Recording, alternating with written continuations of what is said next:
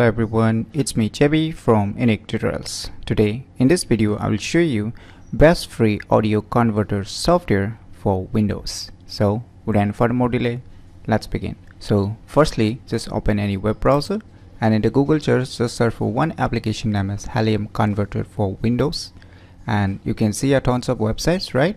So on the second list you will see its official website, that is the www.imploded.com. so this is the official website of this software, so just click on it. So now you can see its website. So below you can see here a huge number of audio formats is being supported. So you can see here tons of audio formats which is being supported by this application. So here you can see a download. Just click on download to download this software.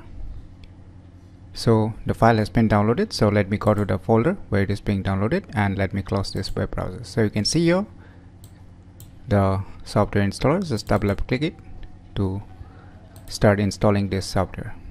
Just click on next, click on next, just enable this, create a desktop shortcut, click on next, click on install, wait for a few more seconds. So finally we have installed the software, as you can see on the desktop screen. Now just click on finish, wait for a few seconds.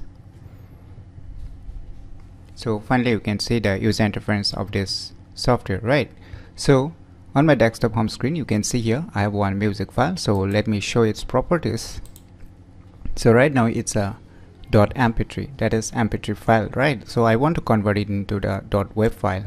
So here you can see our output format. So you can see here a tons of options available, like you can convert it to M4A, mp3, OOC file, webpack, WMA. So whatever you like you can choose it.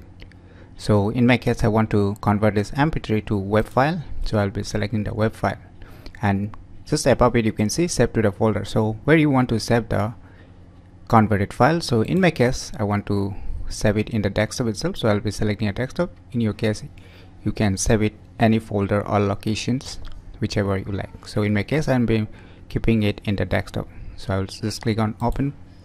Now I will just drag the file. So I have already selected the save to folder, that is the where I want to save the converted file, and you can see here I've selected the output format, that is I want to convert this mp3 to web file. So after that you can see here below convert, just click on it, wait for a few seconds. Voila, now you can see here it's been completed. As you can see in the desktop also one more music file has been created. So let us check its properties. So finally you can see we have converted the .mp3 to .web file. So in this way you can convert any audio files to any audio formats very quickly and totally free of cost. So if you never known about this very useful and free of cost audio converter software for Windows, then definitely you should give it a try. So if you find this video information useful, please click on the thumbs like button, and if you're new to our channel, click on the subscribe button, and lastly, thanks for watching.